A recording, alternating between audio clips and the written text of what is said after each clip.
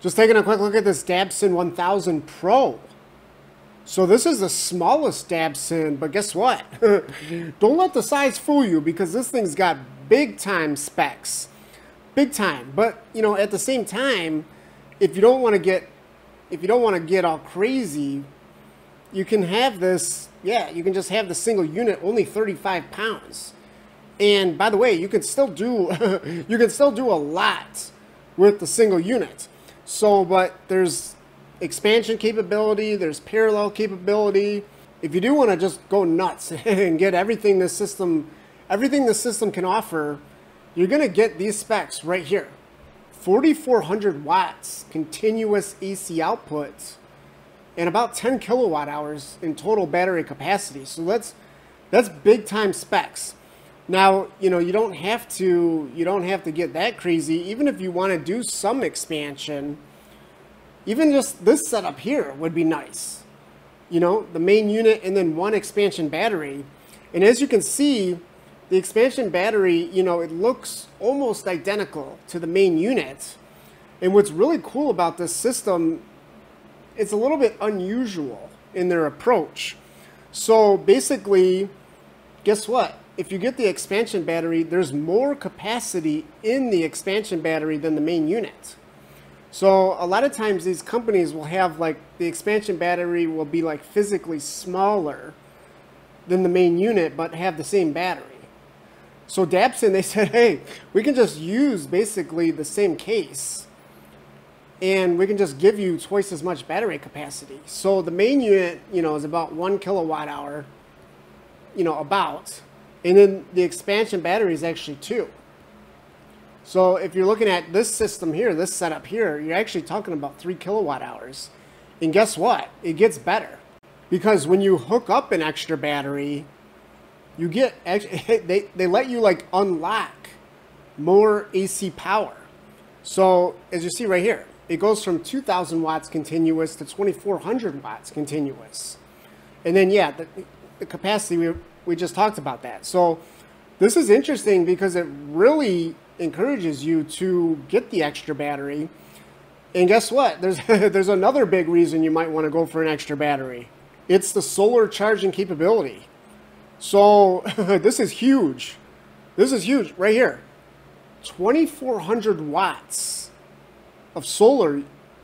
Yeah, 2,400 watts of solar going into this little setup right there. Think about it. It's huge. This is big time specs. And you know, if you just have the one unit, it's 1,200. And so what are the actual specs on this? It's up to 60 volts. So, you know, not the greatest, but still, you know, it's usable. And a huge number of amps. So 25 amps. The extra battery has this same identical MPPT input port on it. So that's how you get the 2,400 with 2 of them. And you know, you can get crazy here. I mean, you could do the math. You know, you could do the math here. This would be 1,200 times 6, right? And for AC charging, you know, bidirectional inverter, which the extra batteries don't have. So you can, you know, if you want to charge the extra battery separate, you have to do it solar or a DC source. But the main unit, yeah, you know, you can do, it's again 1,200 watts. And, you know, so they're saying, yeah, 0 to 80% in about an hour. So, and yeah, no power brick, you know, none of that stuff, obviously. And now you might be saying to yourself, you know, everything here sounds great. What about the battery? Yeah, they actually use these semi-solid state LFP cells. They've been using these for a while, actually. They do say 4,500 plus cycles, and that's to 80%. And then, of course, they'll say, too, like, well, yeah, 15-year lifespan. Most other companies are saying, like, 10 years. And they did upgrade the light on this power station as well. So all their other models have this, like, spotlight, Jackery-style spotlight. This one, they actually put this panel light on. So, you know, it's just going to be less likely to blind you and just disperse the light a little bit better. And so here's a kind of an interesting comparison. I don't know if any of you guys would make this comparison, but it's something to kind of think about. This setup here, check this out. Yeah, we got 2 of the main units, and then each main unit's got an extra battery, so a total of 4. And remember, the main units are 1 kilowatt hour each. So there's 2 here, and then here, these are 2 each, so there's 4. So that's supposed to be a 4. So this is a 6 kilowatt hour setup that we're looking at right here. And you know, when you hook these up in parallel, you get that bonus, right? When you get with the AC inverter. So yeah, 4,400 watts continuous. So these specs are actually a little bit better than that new EcoFlow Delta Pro 3 that I just took a look at. Similar, but actually a little bit better. And you know what I just love about these small portable power stations that you can expand into kind of a bigger system is, guess what? You don't always have to use it like this, all 4 connected, right? You can use, you know, you can use one power station here, one power station there. You know, you have duplicates, redundancy, right? You can have an inverter powering a load over there and an inverter powering a load here. And then think about like all the extra ports that you have. You know, like think about the USB. There's like 6 USB ports on each unit. So 6 times 4, you got 24 USB ports. And each of the main units has a 12-volt socket.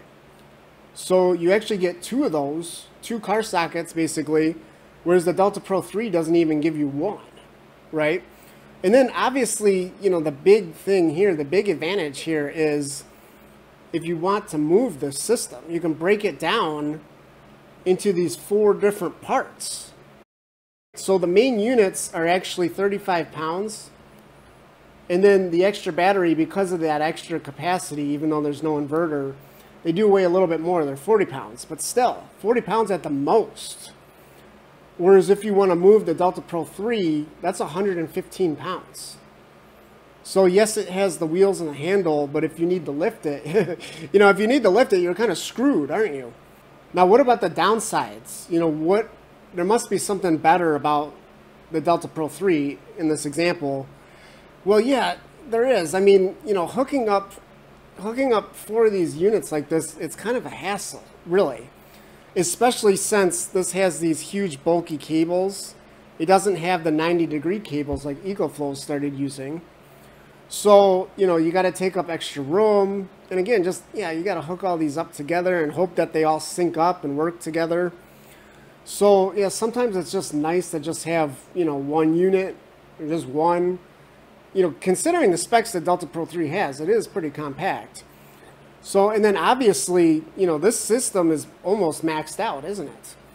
Whereas if you get the Delta Pro 3, you know, we're just talking about the 1 unit. You can really max that system out too, and it would be no contest, no comparison. But still, you know, for me, I just love the idea of being able to grab and go. You know, you can just take this thing with you.